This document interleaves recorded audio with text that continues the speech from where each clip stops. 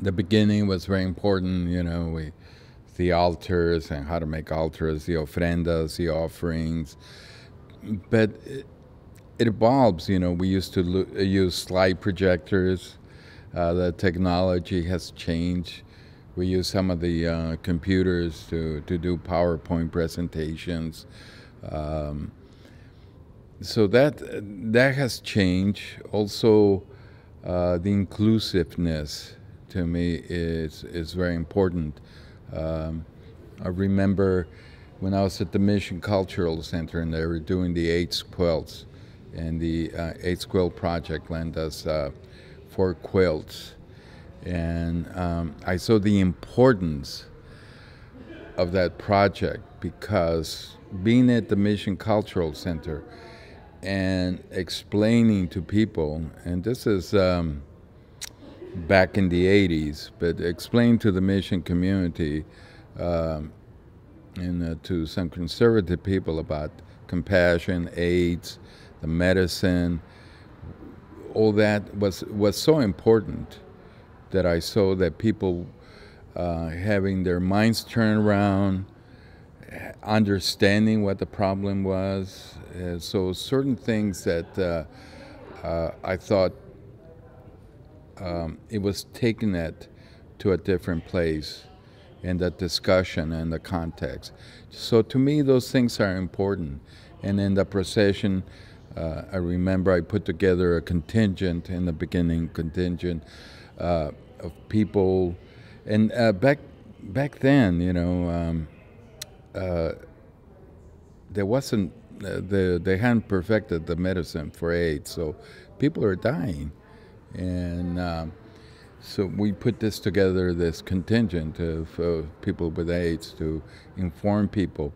So those things to me are somewhat important because it does resonate and it does bring questions. Javier Rocabado, he's got an installation, and in his medicine bottles, he puts simulated cocaine because the AIDS medicine keeps going up, and pharmaceuticals are becoming like drug dealers. You know, here's this costs so much, but tomorrow is going to cost so much. And I see this happening. My partner has cancer, and her medicines keep going up. You know, it's sold for profit. And it just, well, you know, some people can go to Mexico or Canada and get them for like a tenth of what they're worth. So things like that raises questions that are important. There's an artist too that has missing women from El Salvador, Mexico, the femicide that's happening in Juarez.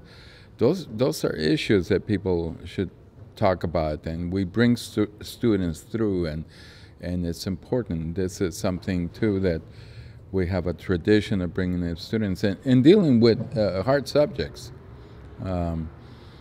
So to me, those things have changed throughout the years. It has brought up political issues and how we deal with them and how they affect us, our spiritual being. You know, certain things that when you question why is this happening, or and last year it was we had an installation about Ferguson, and that came into the conversation. And back then we also talked about Black Lives Matter, and this year too we're talking about Black Lives Matter and how it has affected us as a country. Because I just and I'm hoping to bring that up with the students, because we're in a time where we're in very Trumpy times. There's Donald Trump is spewing all this hate and racial disparity, and all the Republicans are going along with it. So it's how it affects us as a country. So you got to bring up these political issues. And these political issues that I feel we're bringing up are spiritual issues too. They're connected.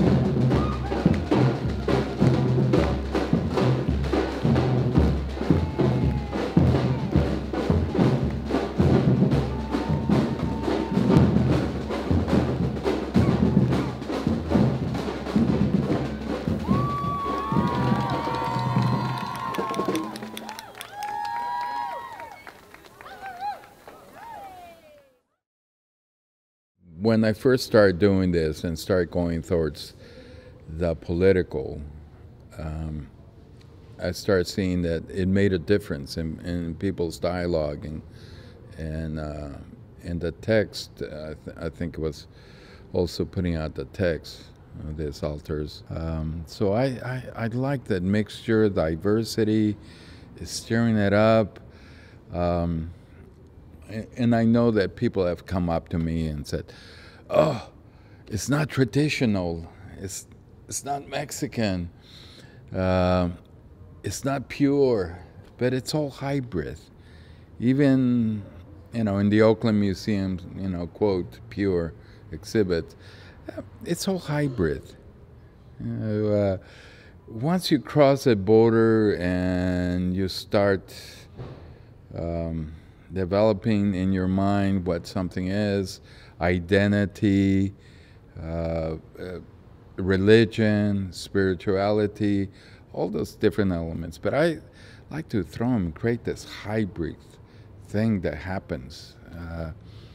And that's another delight when the hybridity comes to light. And I see now that's, like Tanya Figueroa and Howie Katz, working together. They're a couple, and they're working together. What comes out it's amazing, but a very hybrid, very very tech. So I keep that in mind, that the hybridity of it, and part of it comes from technology to education to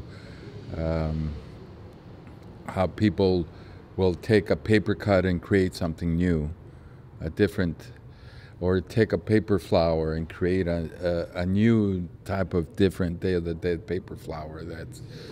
I pay attention to that. I'm like an anthropologist. I make notes. And the ofrendas, ofrendas, in Mexico, people go to the cemetery, they clean up the grave, they make offerings. If it's a child, they offer toys and candy. Or if it's older, they put a bottle of liquor, or they pour some on the grave, they put in cigarettes that they liked.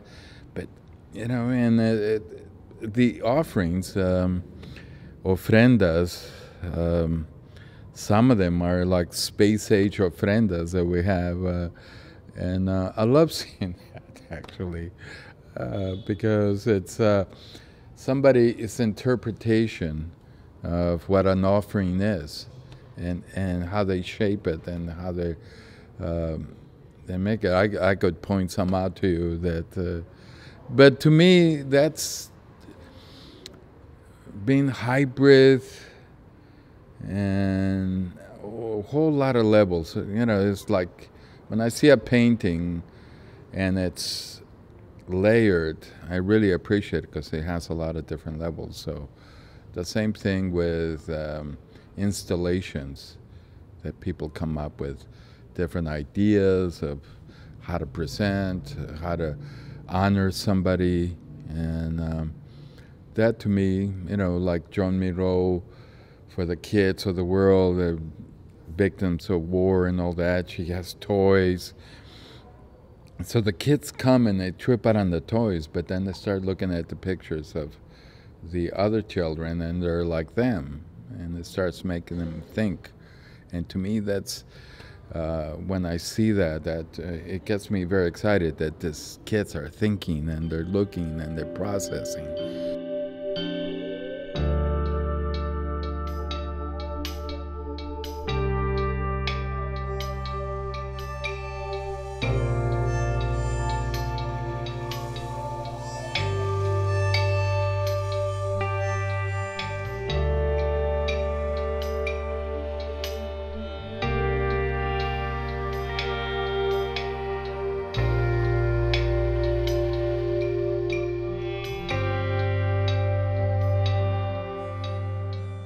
In the beginning, you know, in the 70s, we were demonized. There used to be this Irish policeman in the mission station, and he thought we were a death cult. And when I asked for a permit to do a procession, he thought it was a Satanist. I was a Satanist. So there's a lot of cultural miscommunication. And it was through the kids that it spread, through the students that spread more of an understanding. But I did like that we started with something, with a table and 2 candles and a picture and flowers, to, you know, this temple that Victor Mario does, you know, big temple. It's, you know, I remember, you know, the whole process, and how, you know, people would come and sit down and work the process through them when they wanted to do something and they wanted to understand, and then other people coming and seeing skulls, and their only reference was Halloween, that it was spooky. But this is more spiritual. This is more, it's not Halloween, because a lot of people that walk in or they go to open studios, oh, Halloween, you know, trick or treat, you know, people tell me trick or treat. So it's very different from that. But from my impressions of Mexico and talking to Ralph Maradiaga, but partly we said, you know, we want to introduce ritual to this community, yes, some sort of rituals and ceremony and spirituality to really engage the community, and I think it's worked, and it's spread throughout the United States. So to me, that's something that I'm kind of proud of.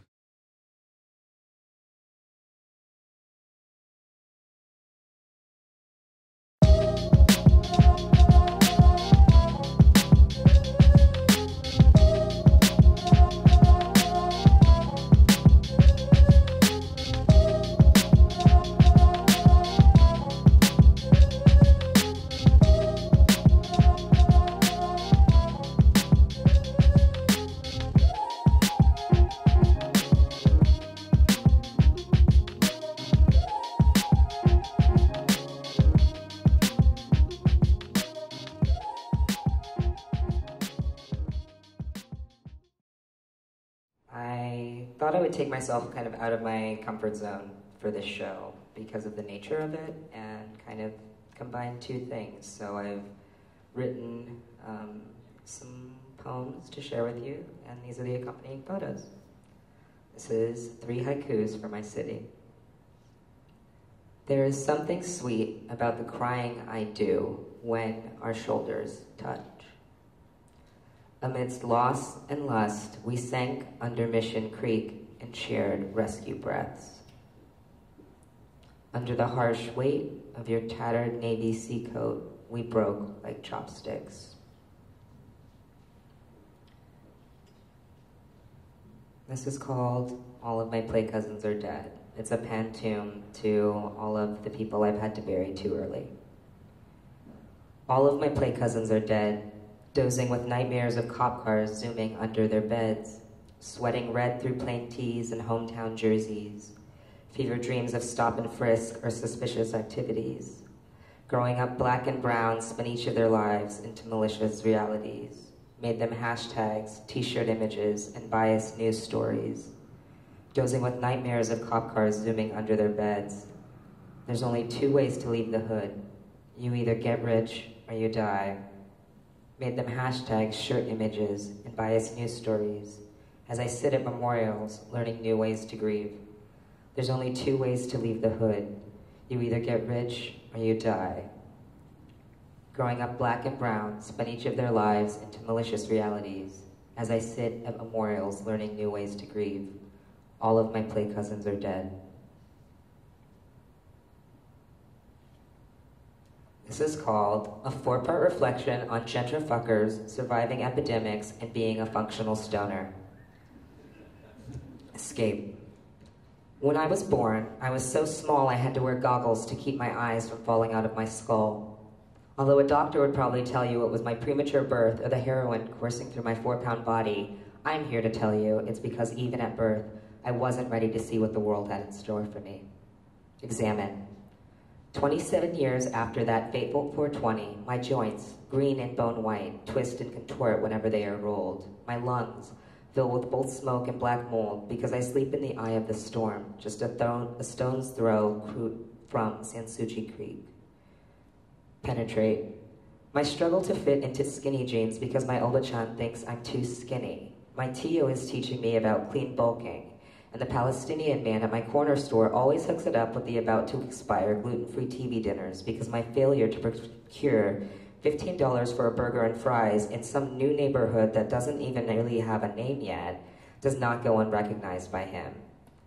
Sometimes, I can feel the ground beneath me, labored and scared, just like me. As I walk past condos, my stomach growls for a plate which is not meant for me.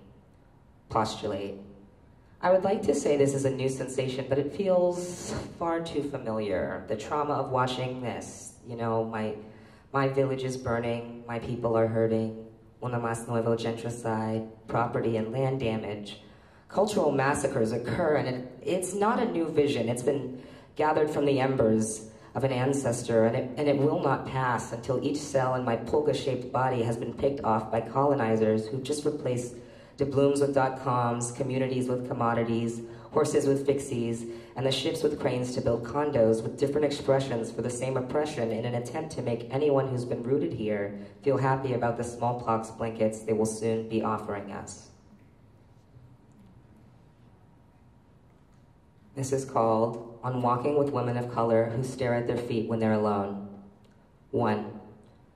For a couple decades and 2 separate centuries, I stood with a slouch.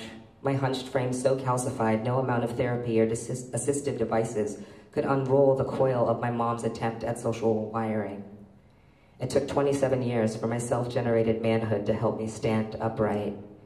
You see, my bad posturing isn't easily corrected because it wasn't birthed from genetics, accident, or injury. I was bent from the trauma of impersonating a woman in a world that hisses, you are dispensable. Too big, too hairy, too dark, too crazy, too angry, too chaste, too slutty, too poor, too outspoken. 2. This is for the bent bodies of women of color. From my pala mestiza prima to my Pepsi skin Nigerian sister. For the cunts that no cat collar could colonize. For the women who sleep in silk head wraps with glowing Jesus portraits swirling above their beds. This is an ode to our shells, the sisterly slouch. Us baby girls who smell of pink hair lotion and dulces. It is for you, my other selves, my former selves. I stand the tallest today, head high, bird-like, chest sticking out, a fist ball to slug any and all men who dare to get too close to either of us. 3. For years I tried to find the balance between two spirits in me, but as tender men tend to be, I was foolishly hearted.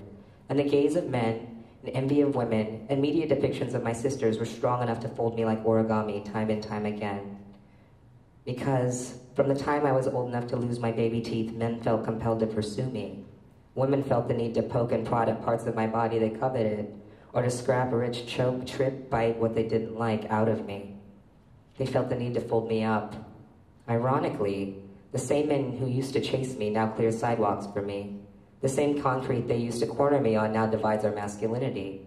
The same women who used to envy my hair now clutch their purses when I smile on the street, or the girls who jump me in playgrounds or at the bus stops now want me to be their gay best friend.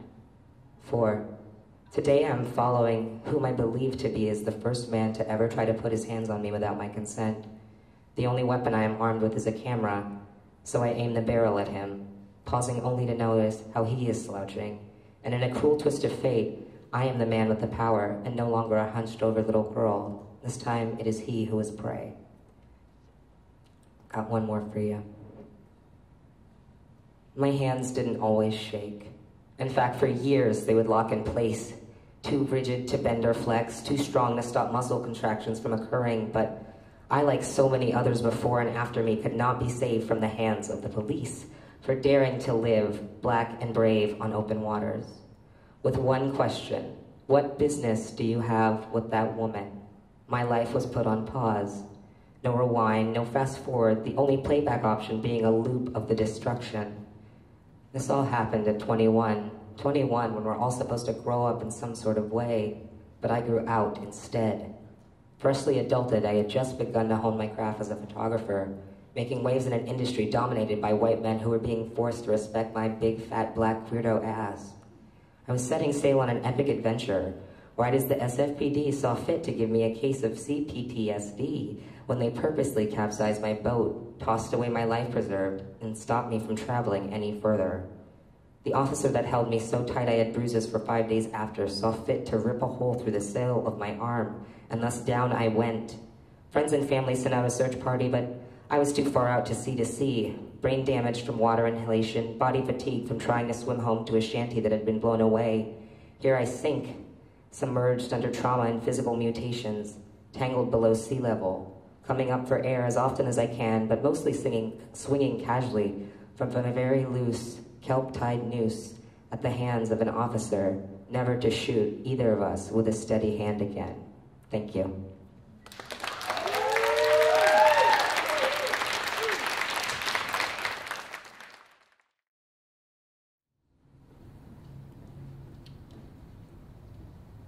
I'll never know my father as a man. I'll always see him through the kaleidoscope lens through which all boys see the world. Flashes of color and a mosaic print built for monuments, my father was a god. An Apollo spirit with a Zeus appetite, he moved mountains with his guitar pick, poured rivers with his tipping vodka bottles, dragged suns along his cigarettes, and spun the earth on the tip of his pool stick. His music, so wild I could hear it in my mother's voice as she threw her car keys at him, yelling, "You good-for-nothing son of a bitch." And he flew like Hermes to the car, wings tied to his ankles with guitar strings, dodging blow dryers and anything she could grab as he slipped through her fingers like the smoke from his parted lips. They say no man can view God in all his glory. So maybe that's why I never saw him much. But there aren't enough rocks in Zion for me to stand on, waiting for him to bust through the front door. Honey, I'm home. doesn't have the same ring to it when it's slurred and unappreciated. Your eyes don't shine as bright when they're dilated. Your hugs aren't as tight when your heart fights to keep beating. But I gotta hand it to you. You were slick. That kind of, what are you doing with a loser like him kind of slick. That, now this is how you talk to a lady kind of slick. That sting to your breath, that smoke on your leather jacket, that can't read a measure of sheet music, but can play Eric Clapton like Eric Clapton can't, kind of slick. That kind of slick that sends men slipping on liquor-stained lips towards shackled chain trips to places no child should have to visit. It's funny how mothers come up with the most playful names for jail. The Pokey, she said, and to me, it was a corrupt prison for revolutionaries, and my dad, a cowboy. Guns blazing, spitting tobacco, and clicking his stirrups as he planned his great escape. Maybe he'd bust out on horseback, riding the fastest Arabian stallion, galloping to the beat of my pulse, running like he had something to live for. Or maybe he was undercover. Yeah, that's it. He wanted in so that son of a bitch who really stole mom's car would pay. What a hero. She loved you, you know. That kind of, you could sell me the Brooklyn Bridge kind of love. That hot air balloon weddings over the river banks kind of love. That no one can make me do the crazy things you can kind of love. That Icarus's wax wings kind of love. That moth to a flame kind of love. That take my keys, my car, my soul, and my salvation kind of love. That kind of love that lifts you so high you forget the warmth of the earth between your toes, get lost in the ether and need a 12-step down kind of love. She should curse your name. Lock it away in a box, chained with the shaking fingers. She ran through your cold hair pleading, come by the shop and I'll cut it for you, please. Just let me cut your hair for you one more time. You know, there comes a day when fathers put down their sons and never pick them up again. But there are no funerals for the passing of their purity. No dirges for the loss of their eternity. A little boy died that day and you forgot to cry for him, but he cried for you. He spent the next 10 years holding his breath through every tunnel and wishing on every star till the galaxies ran dry, with nothing but unanswered prayers to fuel his fire. And that blurred light pierced his squinted eyes, grabbed a hold of his spirit, pulled it from his 6'4" frame, and it stood before him looking a lot like you. So please, please don't misread my reveries for bitterness, my perceptions for disappointment, or my reflection for condemnation. You see, you still exist in the vapor trails left by the planes you so love to stare up at. And every time I see them take off, I fly right up to you. And there will come a day when we'll meet again, and I'll smile. And maybe then I'll have the courage to tell you that what we have is beautiful.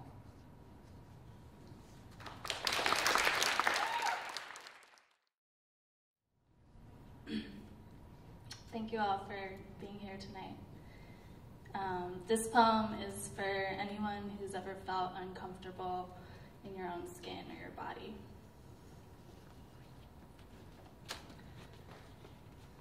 After the witches went up in flames, We inhaled the fumes of their ashes and spit out their magic, the taste of blood on our tongues. Oh, to be the hunters and not the hunted ones. The way your ass looks in those jeans, the way your nipples poke through your shirt. In Brooklyn, the men go crazy in the summertime. All those summer dresses and short skirts and cold beers at the bodega, cop car windows rolled down halfway. They asked Amber why she waited 3 days to report it to the police. Didn't she realize that he could be anywhere by now? And really, how did she know he was trying to rape her? How did she know for sure he had a gun when it could have been any hard metal object digging into her neck, her face pressed up against a brick wall in those final moments before she slithered out of his grasp? How did she know? There's no shame in running from a monster, but these legs do tire.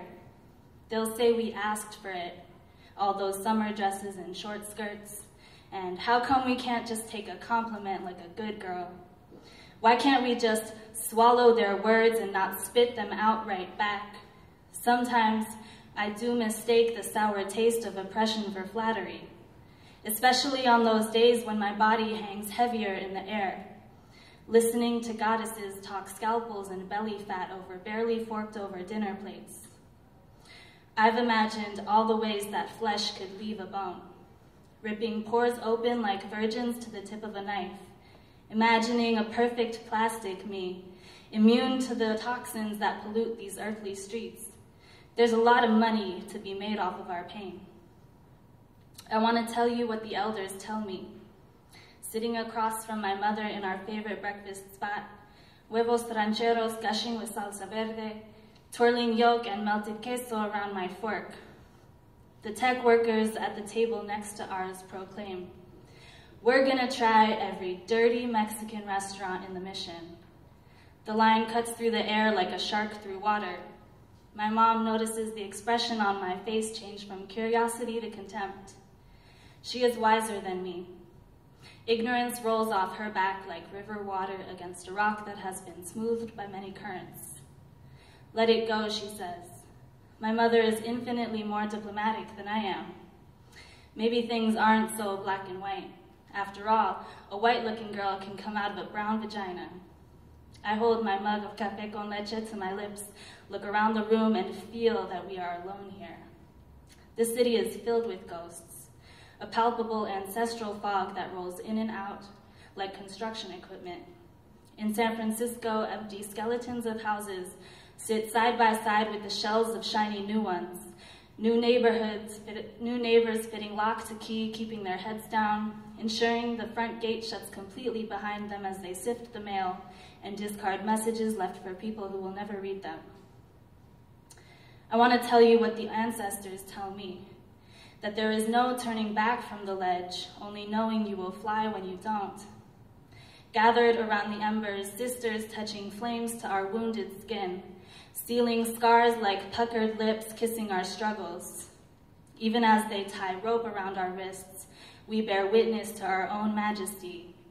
Freedom is a story we tell in the dark. Smoke rising, buried in mud, for this bitter earth will survive us as we have survived it. Thank you.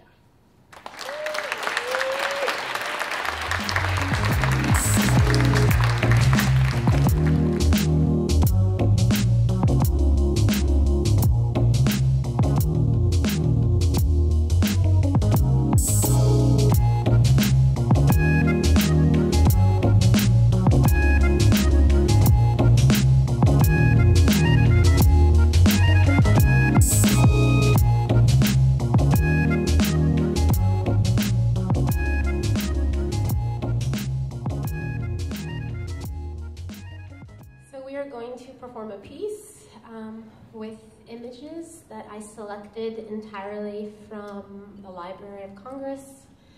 All the images were shot between 1890 and 1910, the turn of the century from the 19th to the 20th century. And I feel like this was a very poignant time in history. sort of a goodbye to the old world. And people had a lot of hope and imagination about what was to come.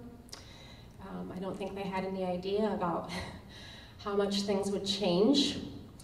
And I chose clips that I felt had some sort of life force, or where people were really present and in the moment. The song that we're going to play was inspired by a sense of temporariness in the world and how everything changes. There's a lot of loss, and yet many things stay the same.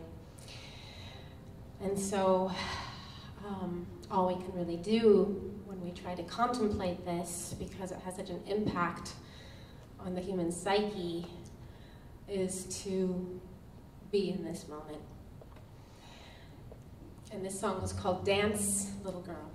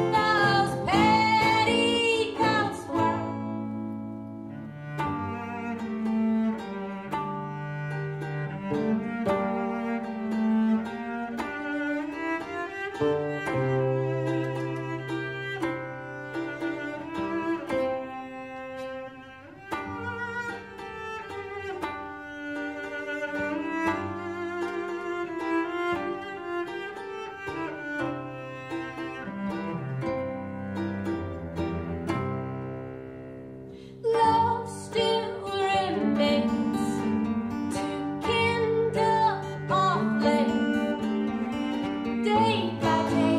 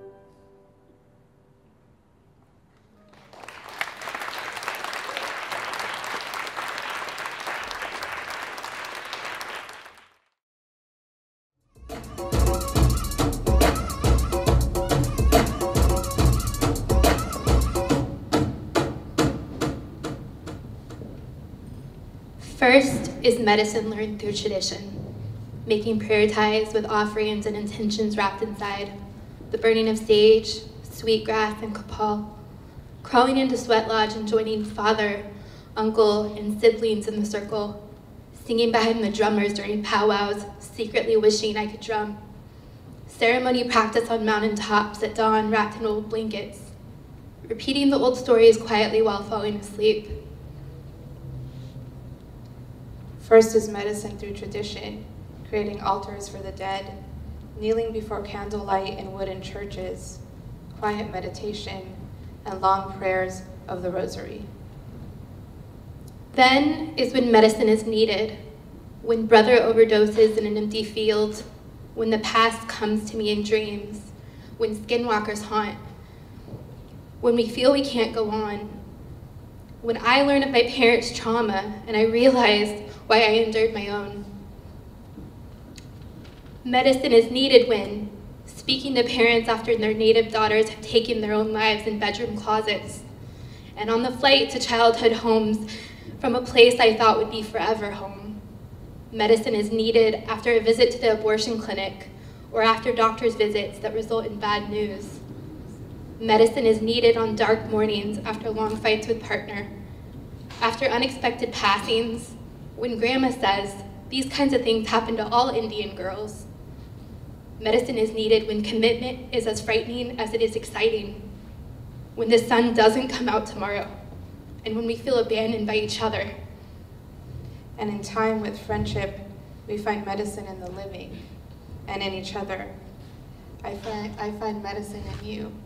Choctaw mixed mujer, soul family to this Chicana.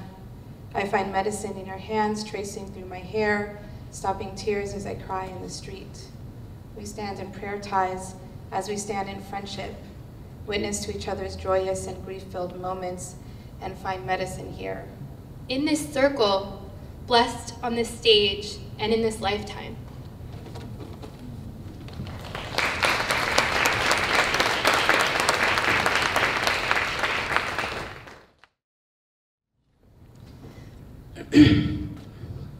My mother's shadow box. Shelburne Falls is a little town in western Mass, partially hydro-powered by a dammed waterfall. It's where I spent my toddler and preschool years with gypsies and derelicts, flirting with floral skirts and grease-laden men who don suspenders and muscle t-shirts. One day my mother gathered the nets we used to organize our monarchs when they hatched from little green chrysalides. We walked the bridge of flowers, passing over the town dam. Rosy-cheeked and excited, I caught 4. My mother walked me home as I held the jar, forgetting my feet and peering in as they scrambled against their entombment. The wings were iridescent in places and powdery in others. The colors were metallic in the light. At home, she rolled a joint and smoked it in the rocking chair in the corner. A haze filled the room that it so bright it accentuated setting sunbeams pressing through the blinds like dusty 2x4s. The wings slowed, their shades fading down like autumn leaves. The evening wore, and my mother pulled out a bag of cotton balls and a strange, foul-smelling bottle of liquid. She put the jar on the coffee table. The butterflies woke and fluttered with a blush of new hope. She put the liquid on a couple of cotton balls and opened the jar lid just enough to drop them inside. Falling and slipping down the glass, the wings heaved and then glinted, and eventually pressed up and together like hands in prayer.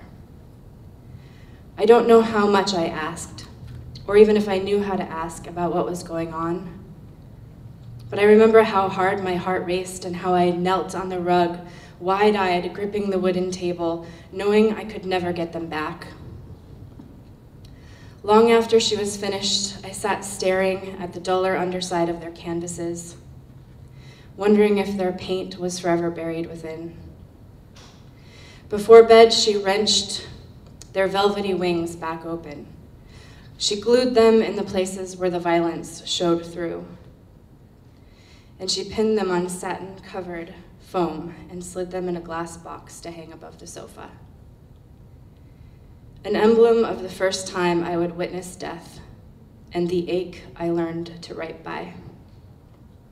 Thank you.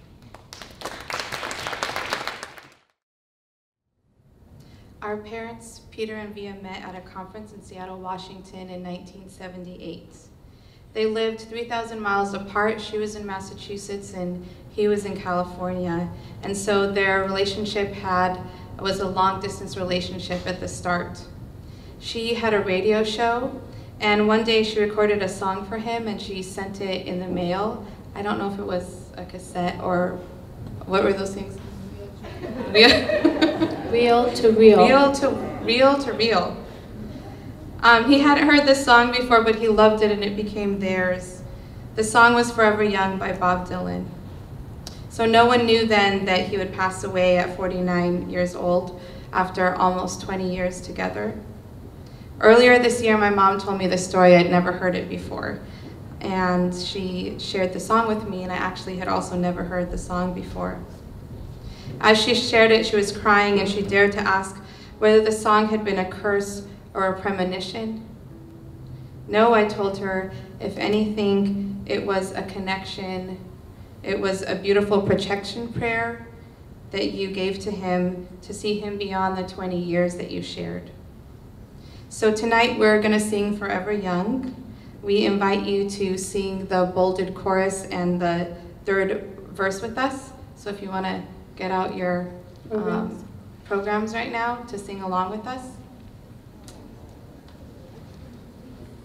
We invite you to join us in singing your own protection prayer, so you can have someone in mind or just be singing for your loved ones. After all, life is fleeting, but love endures beyond.